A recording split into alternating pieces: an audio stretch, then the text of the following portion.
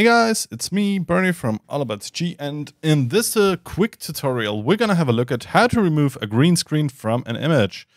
And therefore I've taken a picture of me in front of a green screen, and now we're trying to remove it. And we're doing it with two different ways. So I'm just deleting my original layer to show both. The first is to use the magic wand, so forget the magnetic lasso.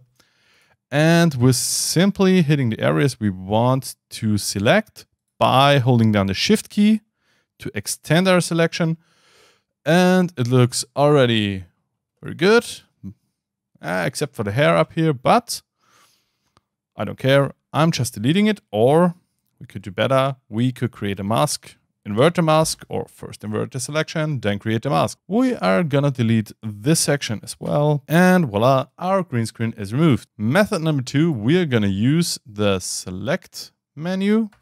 We are gonna select our layer here and hit select color range. And we have to select our color we want to be selected, in this case green, but you see we have some bright green up here. We have a darker green in the shadow, and in the little dialog window you see what is about to be selected. So white is selected, black is not selected. To extend a selection, we could use the eyedropper with the plus icon, or by simply holding down the Shift key to extend a selection. And if I've done something wrong, like now, I can simply hit the green again and start all over.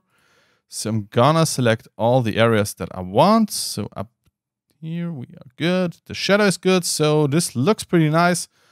I see some small white dots already down here on my t-shirt, but I don't care.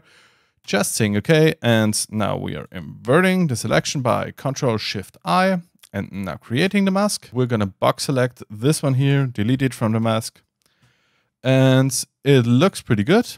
So now we can look at our mask, and I have some problems in here. So I could simply use our brush tool using complete white, and I'm gonna extend it, make it some harder, and I'm gonna fix this one here.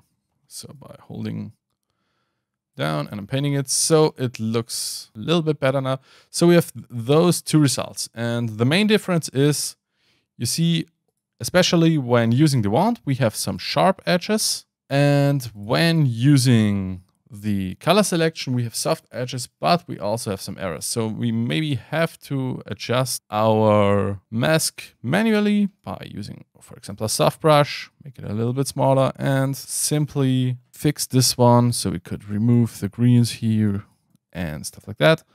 But I guess that's a little bit too much doing that now, because I want to focus on another problem which you get with both methods.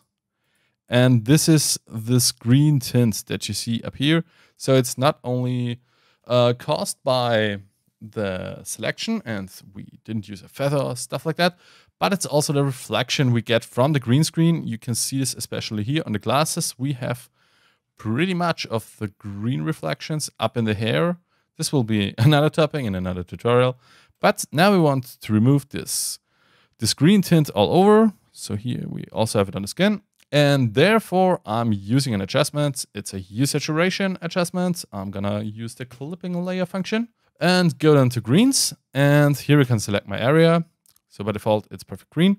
But I want to select my own green. And this is this dark one here I want to select. And now I can just shift down the hue a little bit. So you see the green is vanishing and turning into a more yellowish color. And I can also put down a saturation to make it look a little bit better. And the next thing I want to do is just adding another adjustment layer, also going to the greens here. And I want to remove this green, which is on the skin.